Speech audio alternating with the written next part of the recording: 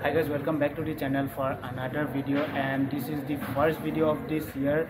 So if the video was helpful, do like and share it.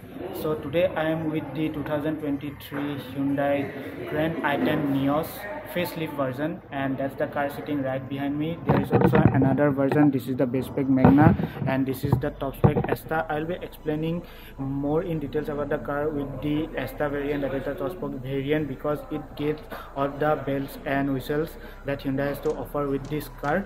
And before starting, thanks to Krishna Hyundai Jorat for allowing me to get my hands on the car. If you want to go for any Hyundai car or this new Grand i10 Nios Facelift, or even the Aura Facelift 2023 variant or version, then the showroom details are given in the description below. You can book an appointment for looking at the car, and also book a test drive, then go for your Hyundai car and get great deals over any Hyundai car that you want to buy. And also, before starting, if you are new to this channel, don't forget to subscribe to this channel and press the bell notification icon to get notified every single time I upload a new video to this channel. Also, don't forget to follow me on Instagram and Facebook. And in this video, I'll be explaining details about the changes that Hyundai has made to this car to keep it updated with compared to its rivals, and that I'll be showing you in detail. So without wasting any further time, let's get started. So this is the 2023 Hyundai Grand i10 Nios Facelift version, and this is the top-spec ASTA variant. But before going into details about the car, let's talk about its pricing details. The Hyundai has priced the Grand i10 Nios here at Jorhat. The on-road price for the base spec era model starts at 6.69 lakhs on-road, and the top-spec ASTA variant, that is this, starts at 9.19 lakh on-road. That is the on-road pricing, and it's obviously available in Era, Magna, Sports and ASTA. This is the top-spec ASTA variant, as I already mentioned you before in this video. So now, like always, starting with the key fob. Here is the key fob that Hyundai is going to offer with the Grand i10 Nios Facelift variant. So this is similar to the pre-facelift model, the key fob like you have seen on the pre-facelift model or any other Hyundai car. And yeah, it looks decent enough, it looks good. There are 3 buttons: lock button, unlock button, and a dedicated button to unlock the tailgate of the car. And obviously there is no dedicated follow me headlamp button, but this variant, the ASTA variant, comes with automatic headlights. So if you keep the light in auto position, when you lock or unlock the car, the headlights will glow up automatically. And now coming to the car itself, this is the front fascia of the car. Let me just give you a glimpse very nicely. And yeah, the front bumper and also the rear bumper has been reworked. I'll come to the rear in a bit, but let me first talk about the front bumper. The headlight design is similar to the pre-facelift model. Projector halogen headlight design, not LED headlight, but it's projector halogen headlight. Then there is the halogen turn indicator. Little bit of chrome bits are inside the headlight to make it look sporty. Then the bonnet itself gets these cuts and creases, which looks very smart. Now coming to the main changes that Hyundai has done is this, the bumper.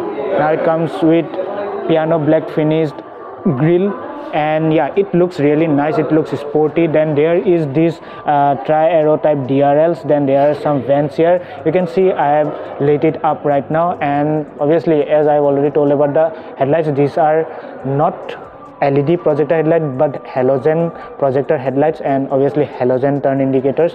So only the rear tail lights are LED, and the DRLs obviously are LED. Earlier the DRLs were placed somewhere here, around here, like a boomerang shaped DRL, but now the DRLs have been changed to tri-arrow shape, and the fog lights have obviously been removed.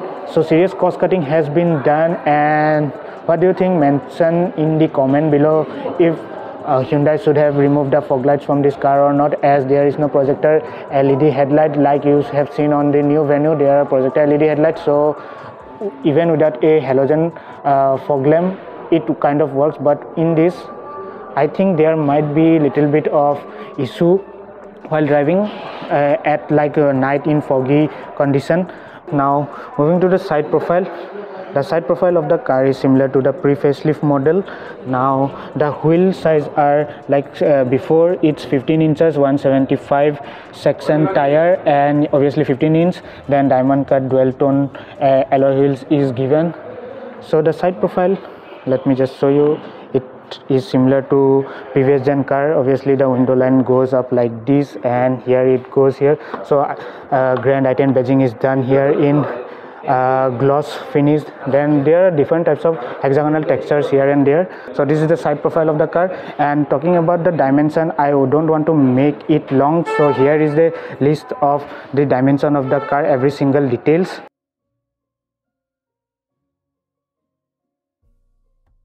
So coming to the driver's side door, here you can see a request button. Also there is a keyhole here. If the battery goes down, then you can use that to unlock the car. Obviously the request sensor, keyless entry exit is there, but the request button is only on the driver's side door. The request button, like you've seen on other Maruti Suzuki cars, is not in the driver's side door. So there it is. Now coming to the ORVM, these are electronically folding, but not auto folding, electronically folding. And here you can see LED turn indicators are mounted on the top-spec car, and obviously body colored ORVM is there in the top-spec ASTA variant. Now coming to the rear profile of the car, so this is how the rear profile of the Grand i10 Nios will look, and it looks great than before. The tail light, now earlier the pre-facelift model, the tail light look kind of like I don't want to say, but I have to while I am doing the comparison, like Tata Tiago, the rear tail light, but now it looks great. This portion, the tri-arrow type, just like the design has been created from the front DRL. So this one lights up, and this is LED, this portion, and yeah, it really looks nice when it lights up. So wraparound type tail light is there. There is the brake light here, which is halogen. Obviously there is the turn indicator, halogen. There is the reverse light, which is also halogen. Obviously there is a light bar here, but it doesn't illuminate. Earlier I have thought that this one illuminates, but it doesn't. Then a reverse parking camera is there. Then there is the new Hyundai logo, which I forgot to show in the front. The Hyundai logo now really looks nice, and this is much slicker than before. Obviously brushed finish, it's look much premium. Brushed aluminum finish is there, so this one looks really very premium than before. The new Hyundai logo, earlier it was like 3D emblem, but now it's brushed finish. Now coming to the rear again, I have not finished yet. So there is washer wiper in the top-spec car. Then there is also defogger element. Defogger element will also be available in the sports variant, and also washer wiper. Then there is the high stop mount brake light. There is the shark fin antenna, and obviously talking about the lights itself again, so this portion, as I have already told you, doesn't illuminate, just like you have seen on the venue. It's there, but it doesn't illuminate. So I think lots of customization will be done there in the Delhi area or Noida area, but okay. Then now Grand i10 badging done here, again brushed aluminum finish is there. These logo things are kind of very premium now. Then ASTA badging is also done here. Then Nios badging, just like the pre-facelift car, is done here, in blue color, so really very quirky. Then obviously the rear bumper has also been reworked, and it's much sportier now. So there is the rear reflector.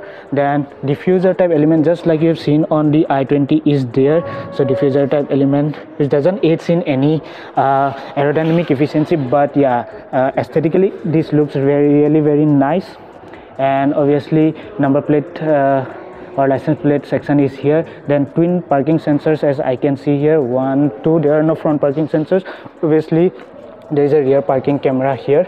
And now talking about the boot, this is electronically holding, so if I press the button it unlocks, and then you have to pull it up. So the boot space is around 260 liters, and if you fold the rear seat, so by folding the rear seat, this is a bench type rear seat, not 60-40 split like you have seen on other car. The boot space will increase, then you can put much more luggage. Seat goes down, then you can remove this parcel side, and the boot space will increase now. So there is a light here, which is not LED, it's halogen for the boot space. And talking about the spare wheel itself, it's under here, and it's not a full size unit, it's only 14-inch sir, and it is a steel rim. Alloy wheel is not offered, obviously. So that's everything about the boot space. So let's now close the door and then go inside and talk about the interior a bit.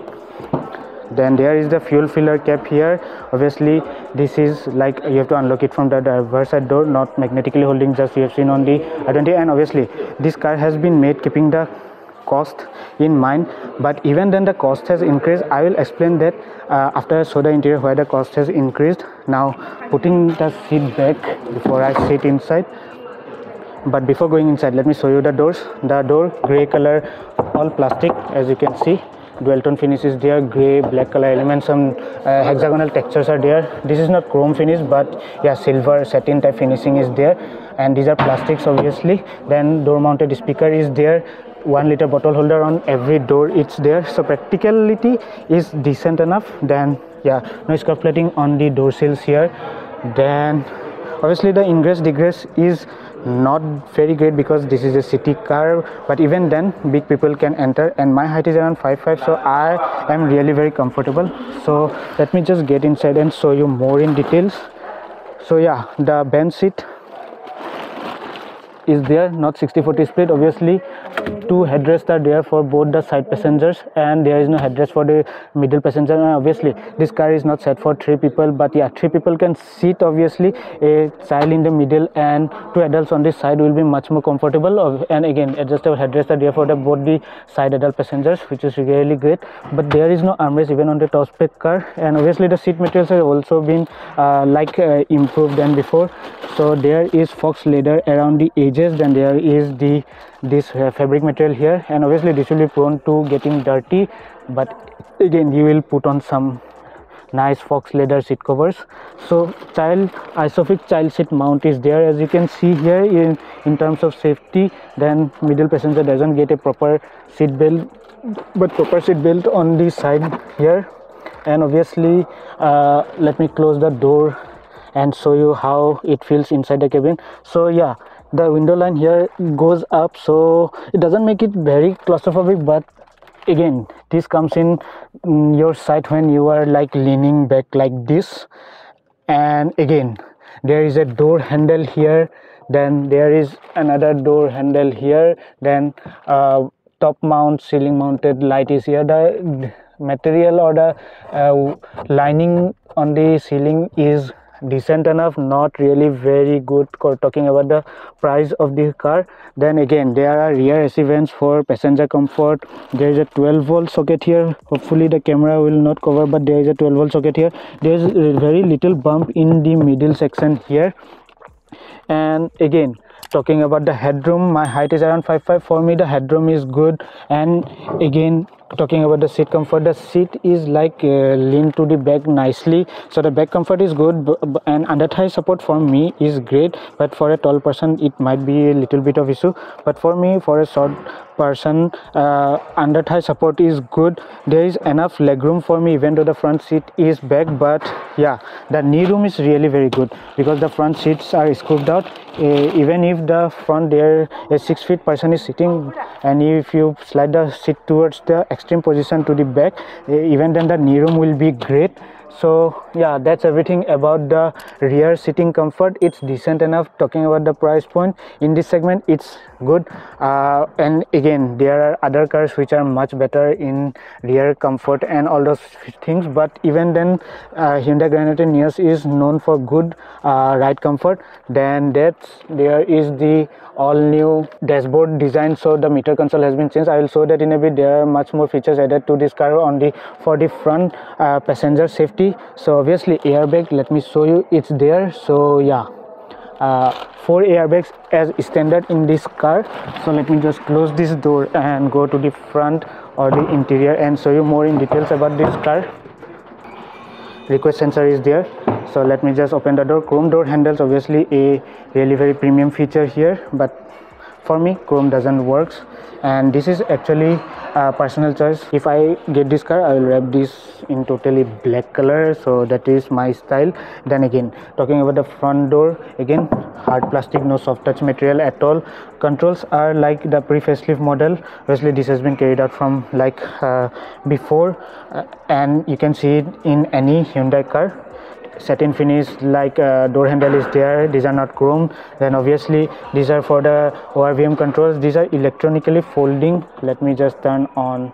Then yeah, these are electronically folding. If I press this button here, so this folds electronically and again folds out, and obviously you can adjust this like the mirror view from inside itself. And again, one touch down driver window is there. There is no one touch up, but one touch down is there, one touch up is not there, so I have to put it like this to pull it up. And again, all power window is there, 1 liter bottle holder, door mounted speakers on all the doors as I've already shown you. So before getting inside, let me show you more what are the things that Hyundai has added. So now there is traction control or electronic stability control is there. You can turn it off and on like this. Then headlight leveler switch is there, push start ignition switch is there. So this AC vents has been carried from the pre-facelift model, and this really looks nice and premium, just like on any Mercedes car you have seen. So yeah, design things has been carried out, and obviously few things have been like carried out from before. The front seats are bucket type seats obviously, and these are comfy enough as I've already sit in here. And yeah, there is no adjustable headrest for the front passengers and driver seat, but yeah, the front driver seat gets height adjustability feature, and as I've already told you, this will get prone to dirty because of the color, the materials for the upholstery that has been used. And again, let me just show you more the pedal condition. So this is a manual car. Obviously I'll come to the engine and transmission in a later part in this video. And there is also ambient light, blue color light that has been added. Obviously this is the fuse and OBD box. So let's get inside and talk more about the driver comfort and all those sorts of things. So before going into the instrument consolation, let me talk about the seat comfort and safety features in this car that Hyundai has added now. So my height is around 5'5", and I can easily adjust the seat by like increasing the height for my reach to the pedals. And again, the headroom is really very good in this car, so decent headroom. Then the seat comfort is also good, the back support, the lumbar support, the under thigh support, the driver's seat is really very good. Even tall person will be comfortable in this car. Then again, the driver side seat belt and even the co-driver side seat belt are not height adjustable. Height adjustable could have been given, talking like seeing the price of this car. Even in the top spec variant it should be given. Then there are airbags, 4 airbags as standard across all the models. So to increase the safety with the current safety norms, 4 airbags has been given across all the models. Then there is side curtain seat airbags. So here you can see for both the front passenger, side curtain type airbag is there, airbag also written here. Obviously 2 airbags are there on the steering and on the dashboard. Talking about other amenities, there is no armrest here. There is a manual handbrake, 2 cup holders, one is small, one is big. There is no air purifier, just you have seen on other Hyundai car, and that is also a premium feature. And the way the Hyundai give their cars with air purifier, it takes up a lots of space. Then coming to the other parts, obviously again hard plastic, and yeah, lots of textures are here. Dual tone finish is there, cool glove box is there. Here you can adjust the cooling flow, airflow to the glove box. Obviously there is some compartment here to keep your phones and all for the co-driver. Then again there is wireless charging that has been added to this car. So if I put my phone here, the phone immediately starts charging. So 83% is showing, 29 minutes until full charge is showing. And the way the wireless charger works is that the 12-volt socket has been like used with quick charge 3 power adapter. So when you connect this, the wireless charger starts working. And yeah, with this there you get additional USB type A port. Then there is a USB fast charging type C port, then again one more USB type C port, and these are all illuminated. Coming to other thing, the AC vents on the middle looks nice. The button feels are also really good. These are the hazard light buttons. Then auto AC is there, and the AC is a really very good unit that Hyundai gives. It's a chiller. Then obviously auto AC, the blower works like this. Then every knobs, the feel is really very good and tactile. Obviously there are buttons for the modes and all those sorts of things. The mode for the airflow and all those sorts of off. With this button you can turn off this. Then there is the gear lever, obviously not leather wrap, but little bit of aluminum finishing is there, which makes it touch very premium, and it feels really sporty while holding this. You feel good. Obviously 5-speed gearbox is there. Then again footwell illumination, as I've already told you. Now coming to the infotainment system, this is the new 18-inch infotainment system that Hyundai provide, and Hyundai infotainment system are one of the best in this segment. Even if you consider this car like it competes with Maruti Suzuki Swift, Maruti Suzuki Ignis, then Tata Tiago. So these are the cars that I think it competes with, and it has one of the best infotainment system that I can say, and the controls are also really very good. So to control the volume, you have to, like, you get a perfect knob, and this doesn't make it any distraction. I'll show you how the sound in this car, like the sound quality of the factory fitted speaker. If you like put the car into reverse also, the picture quality is really very good. So you can see, not adaptive guidelines, but yeah, it works really very nice considering other cars in this segment. The infotainment system, the display quality is really very good. It's very sleek enough, and obviously Android Auto, Apple CarPlay is there. Then there is the DRVM enable when the car is parked, so you have to start the car. Then again, voice command is there. So all those sorts of features are there. I don't want to make the video very long, so whatever features that are added, that I am showing. Wireless charging already shown you. Auto AC is there. So right now I have connected my phone to this infotainment system of the 2020 Grand i10 Nios Facelift, and let's play a song in my phone. I've connected via Bluetooth. Let's play a song and see how the sound quality of the factory fitted speaker is. Is this what giving up feels like? I don't know. Tell me, have I lost my mind? Nowhere to go, so far from home. Is this what giving up feels like? I don't know. Tell me, have I lost my mind? So I break these walls.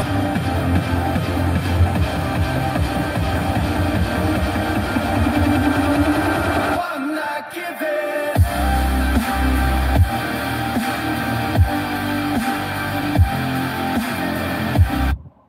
So obviously the sound quality is decent. I won't say it won't work at this price point. It could have been a little bit better, but yeah, okay, the sound quality is decent enough. It will work. You don't have to go for like aftermarket sound, but if you want to go, you can go. There is no denying in that. But yeah, it will work for like a normal kind of person who is going to buy this car. This will obviously work. And obviously there are many more settings here. As if I go to menu, then sound setting can change. There is equalizer, the position of the sound where you want to listen, then equalizer. Obviously I've told you again, the treble, bass. The quality is decent, as I've already mentioned. Now coming to the instrument cluster, this has been updated. Let me just turn it off and turn on again. So there is a LCD display in the middle, and yeah, this is not colored TFT, but it's kind of black and white, which is a disappointment, but again, it works. Now it's currently showing that the driver side door is locked. So let me just turn on the blower a bit, because it's really getting very hot inside the car. And again, the instrument cluster is now fully analog. There is a small 3-inch actually LCD display in the middle, and yeah, to the right side there is the analog speedometer along with a fuel meter, which is also analog, which is really very good because analog meter shows the correct information. Then to the left there is a analog tachometer along with the heat meter, and yeah, other telltale lights are there. Check engine light, handbrake light is applied, so low fuel light is there. Then there is the battery voltage, seat belt, then obviously again oil pressure light is there. So lots of telltale lights and ABS light, all those sorts of things you will see once you turn on the car or put the ignition on. Then again, coming to the TFT screen, all the controls are there in this new steering. Now talking about the steering wheel is really very nice. In the top-spec car you get leather wrap steering wheel, obviously really very premium to touch. Obviously the Hyundai logo is really very nice in the middle. Brushed aluminum finishing is there. To this side there are steering mounted control for the infotainment display. To this side there is controls for the MID. This one is for the MID. Here is cruise controls. Yes, Hyundai has equipped the 2023 Grand i10 Nios Facelift and the Aura Facelift with cruise control. That is a great feature, and obviously with this you can control the MID there, that I will show in a bit. with 3-spoke steering wheel. Obviously there is like a satin type finishing in here. Airbag obviously written there. No flat bottom steering wheel, although but there is adjustment, like tilt adjustment is there, but there is no telescopic adjustment, only tilt adjustment is there. Then again, talking about the stocks, the headlight stock here in the top-spec car also gets auto function, as you can see here. Automatic headlight function is there. Then to the left side there is the rear washer wiper, and also rear washer wiper control is also mounted to the same stock. This stocks feels sturdy but doesn't feel really very nice to touch. There are really very rough edges here and there, so Hyundai, considering the price of the car, should improve this.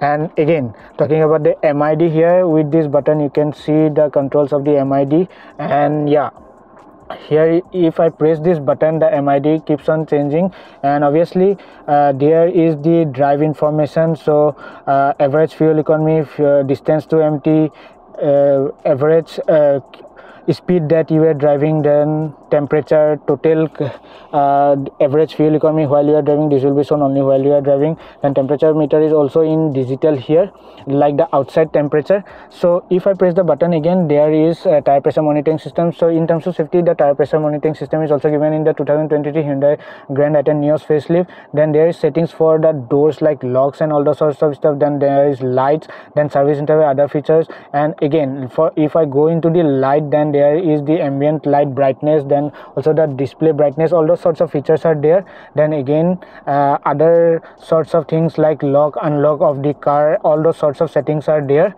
And yeah, so there is the illumination.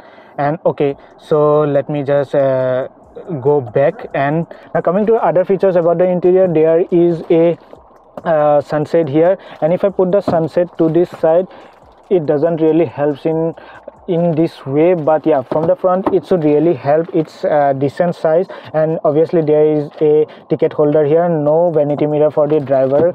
Then coming to this sunset, there is a vanity mirror for the co-driver, and obviously there is no auto dimming inside rear view mirror. It is manually dimming. As you can see, I am manually doing this thing with the spring. Then there is a mic placed here. There is the top mounted roof light here. That's everything about the interior of the Hyundai Grand i10 Nios Facelift. Now let us go outside and let me show you what Hyundai has offered in terms of powertrain with the Grand i10 Nios Facelift. So there you can see the engine bay of the 2023 Grand i10 Nios Facelift variant, and there is no insulation on the hood itself. As you can see here, the hood quality, the materials are used decent enough. Nowadays car manufacturers are known to reduce weight of the car to increase the fuel economy. Now talking about the fuel economy, you have to come to the engine itself. So Hyundai will now offer the Grand i10 Nios and also the Aura. I'll come to the Aura in a bit. That's the car sitting right there, and in another video.